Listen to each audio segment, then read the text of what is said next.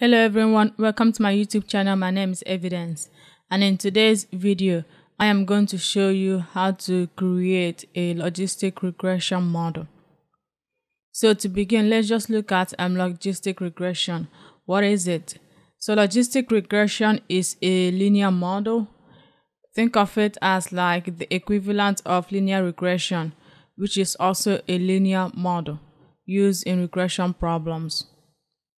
You can also use logistic regression for regression problems, but they are best suited and often used for classification problems.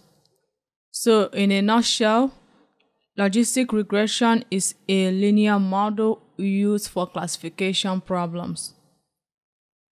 And in a different video, I discussed some of the similarities and differences between linear regression and logistic regression. So make sure you subscribe to the channel and hit the bell icon so you get notified whenever I release a video on the difference and similarities between logistic and linear regression. So with that being said, let's go ahead and get started coding. I have already done my data cleaning and gotten my data ready. And just to give you a preview of the data, I'm gonna do strain.head.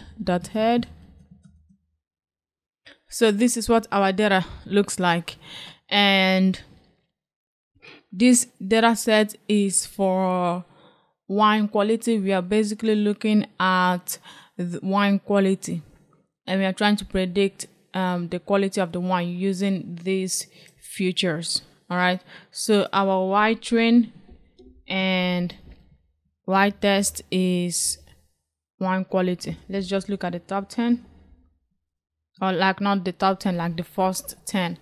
So this is a preview of our Y training data. Now let's go ahead and import things we are going to need from Sklearn.linear model. Import logistic regression. And just logistic regression CV to do cross validation as you are doing your logistic regression, but we're not going to do that here. We are only doing logistic regression. And let's go ahead and instantiate the model. So let's call it logistic regression LR. And let's just use all the default parameters and use a random state of 42, and random state just allows you to get the same results as me, or allows me to get the same results next time I run this code. So it's for consistency. So let's go ahead and we've instantiated the model, and this is the part where we fit the model. So lr.fit xtrain and ytrain.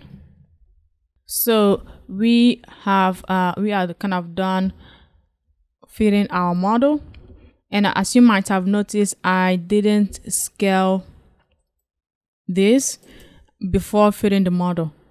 Usually when you're working with a logistic regression problem, you want to scale your data first, but here I didn't scale it. But I'm gonna do this again, but the second time I do it, I'm gonna scale it, and you kind of see the big difference between scaling and not scaling your data. But just remember the back of your head, for logistic regression, scaling your data makes an impact. So now that we fit our model, let's use our model to run a prediction. So I'm getting predictions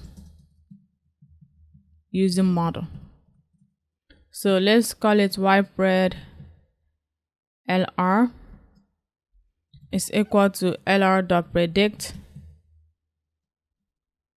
and we want to predict our S test. So we have fit our test data through our model, and we've gotten a prediction using our model. But how do you actually know the model's prediction is good or not good? How do you know the model is good?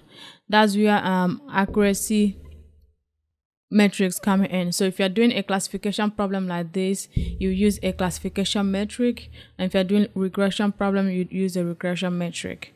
So the classification metric we are going to be using to validate if our model is good, or validate how good our model is, will be accuracy.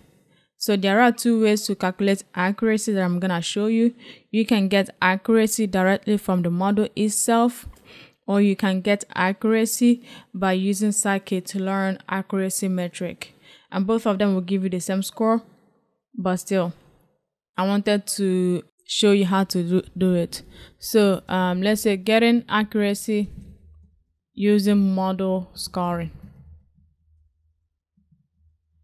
So do you get accuracy using this method? You just do the model.score. And then we want to score using our S test, and then we want to score using our Y test. And quickly, before I run this, let me just show you the documentation for logistic regression. So this is the documentation for logistic regression, and then these are the different parameters you can input. And then these are the different attributes. So these are the things that are available to you after you have run the model. And then if you scroll down here, you see the different methods. So it has a fit method, which is what we just use to fit our data, our test, our training data. Then we have the predict method, which is what we use to run predictions using our test data. And then we have the score method, and this score method gives you the mean accuracy of the given data sets and label. So these are the different methods that you can use, and I'm just using 3 out of these. So if we go ahead and run this, as you can see, the accuracy score is 48%. Now, another way to get the accuracy score is using Sklearn accuracy metric, and to do that, you do from sklearn.metrics import accuracy score. All right. Now to get accuracy score using this method, you do something like accuracy score parenthesis Y test and then Y pred LR. So here, when you're doing accuracy score, the first thing you provide is a true value, in this case our Y test, and then the second thing you provide is your predicted value, which is this, which is Y pred LR. Let's go ahead and run this to give us the same result as this. As you can see, the accuracy score you get from using the scoring method from the model is the same thing that you get using the accuracy score metric library. So those are 2 ways to get accuracy score. Now that we've gotten the accuracy score for our logistic regression model, let's compare it to our baseline prediction. So if I go ahead and print this, you can see that our baseline accuracy score is 45%, and the accuracy score using logistic regression but without using any standardization is 49%. So our accuracy score for the logistic regression model is already better than the baseline model. That's a good improvement. And now let's go ahead and apply scaling. Let's go ahead and apply normalization to our model before we run the test, before we run it through our model and kind of see the difference in accuracy score. Standardization is basically subtracting the value from its mean. Okay, so let's say for a column, it will get the mean of that column, and then it will subtract each value from its mean, so that the mean of that particular column is going to be 0. So that's kind of how standardization works in like general terminology. From sklearn.preprocessing, import standard scalar. Let's go ahead and instantiate our scalar. Scalar is equal to standard scalar. And now let's go ahead and scale our data. So let's call it strain S is equal to scalar dot fit transform our string, and then s test s is equal to scalar dot transform s test. And as you can see here, right, when I run our scalar through our training data, I did fit transform. And then when I run it through our test data, I just did transform. So basically, the first time I want the scalar to fit this training data, then I want to transform this training data according to the specifications here, and I didn't specify anything because I'm just using the default. And then I want the same transformation that occurred on the training data to occur on the test data. So now that we've scaled our data, let's go ahead and repeat what we did above, but this time we are going to be using our scaled data. So now let's go ahead and do lr.fit, and this time let's fit S train scaled, and then our Y train. And now let's go ahead and get a predictions with it. So let's call it Y pred 2 is equal to lr.predict S test S. And also, I forgot to do this earlier, we can get a preview of what our S train S looks like. Actually, it's no longer a data frame, it is now just an array. So this is what our S train S looks like versus our S train dot head versus our S train.